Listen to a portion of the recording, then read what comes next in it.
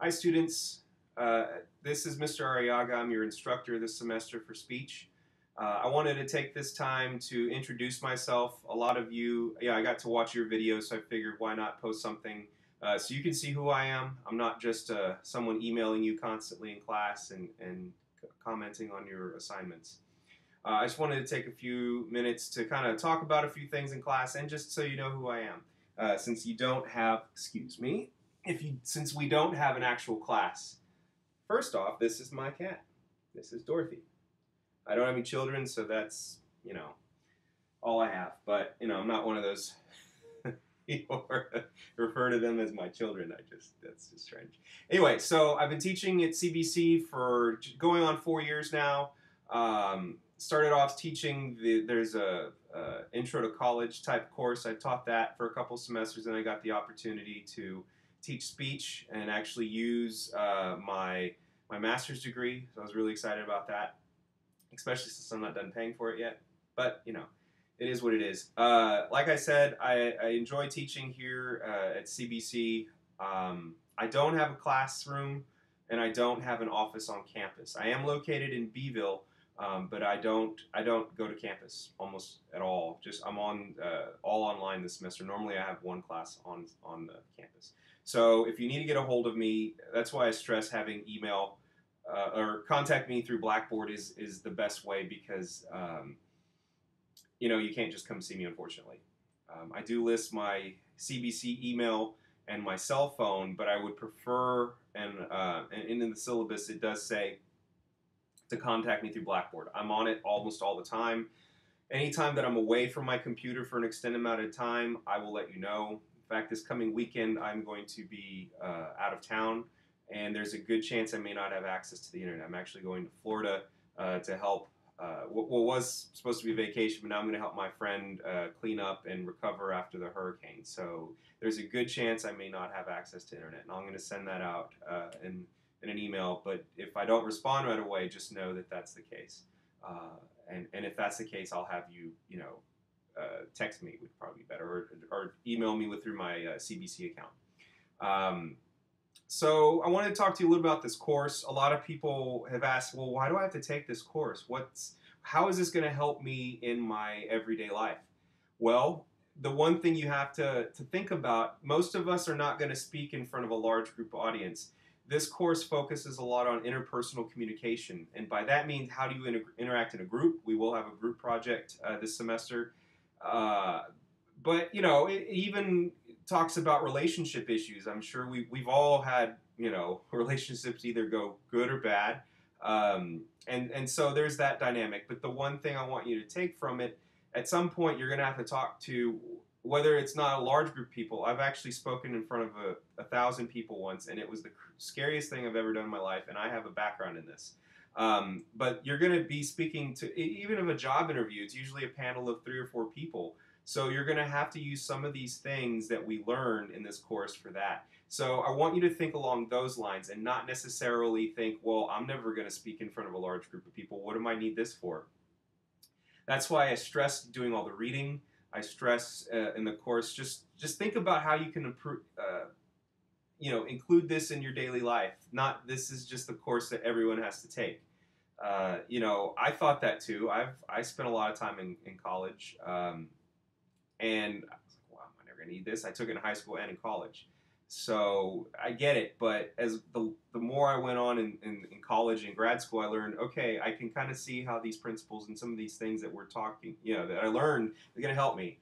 An introduction, learning to introduce yourself, shaking hands, making eye contact, all these things come into play. It's not necessarily something we always think about. So I want you to think about that in those lines of this course. Maybe that we're not going to be a professional speaker and learn and speak in front of large groups of audiences, but how you're going to, interpersonal communications, working as a team, those types of things. I'm trying to think what else I wanted to say. Of course, this is something that I'll tell you in the future, to have your notes, have talking points when you're giving your speech, have everything laid out. Of course, it's one of those do as I say, not as I do things, because I'm kind of doing some impromptu speaking right now. A little bit more about me. Like I said, I live here in Beeville. for about 4 years. Was really excited. I bought my first house this year, so that was a big deal for me. I like to cycle. I like to run, go to concerts, hang out with my friends. I just recently got into golf. I'm not good at it. I'm still trying to figure out why people enjoy it and do it more than once. Uh, I guess it's one of those things that you're always going to strive to improve on, I guess. But I have the world's coolest job. I'm starting a business, my full-time job. I'm starting a business with a friend, and we're starting our construction phase. Actually, this week it started, so I'm really excited. I get to work with my best friend, hang out with them, every day. So it's a really cool thing. I do this because I enjoy it, and it's a good experience. So I hope you do well in this course. Like I've said this in the introduction to the syllabus, I really stress that, since this class doesn't meet online, I stress that you email me or respond to emails that I send. If you've not figured it out by now, I send a lot of announcements, I send a lot of emails, and there are times where I really need your response. Just like when I was asking everyone if they had their textbook, I needed to know that, so I could determine when to start our assignments with the textbook. And so I was actually to do this a little sooner because the majority of you had that. So I'm glad, but I do require participation. You do get that is part of your grade. Participation is only worth 10%, but that could potentially bump it up a little bit. And I do round your grades up. So, but our tests, there's going to be 5 of them. They're worth 40%. There's going to be, I think it's 4 speeches.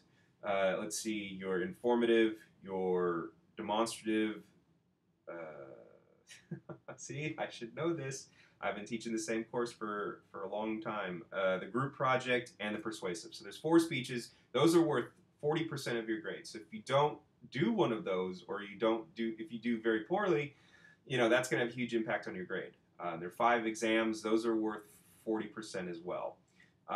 So I encourage you to read the instructions, to follow them. If you have questions, the worst thing you can do is to not ask and just guess. And a lot of times there's some pretty bad repercussions. You'll find in college, some of you are taking a college course for the first time. There are repercussions for your actions and your lack of actions in this course. It's not like, I'm very strict on my deadlines, and that's to help you the rest of your college career. Or even just in work, you have strict deadlines when you have to turn in reports, things of that nature. So, there are consequences. If you don't do your assignment, you're not going to get a grade. Or if you don't follow the instructions, you're not going to get a good grade. So I just want to stress that. But think about these real-world applications, the possibilities of them. Like I said, the worst thing you can do is just not communicate with me when there's something going on, something you don't understand. I highly encourage you. There's no dumb question. There really isn't. Trust me, I've asked some crazy questions in my past, but we gotta ask. And it's even a lot of times students are on the ask a question. They're like, "I'm sorry, this is the craziest thing you've probably ever been asked," and a lot of times it's not. Most of the times it's not. But that just shows me you're thinking, you want to know, and that's a good thing. So don't be afraid. It's just an email between you and I. So think about it that way. But that's just something to think of. But just make sure you download the app. There's an app for your smartphone. Every time I send an announcement, you get an alert. I highly encourage that. It's free. You just go to the Apple Store or the Android Store, or whatever it's called, to download it. Highly recommend that. If nothing else, just to get announcements. They come through as an announcement and as an email, in case you have your email forwarded to another account. So anyway, that's enough of my rambling. I just wanted to give you a face to a name.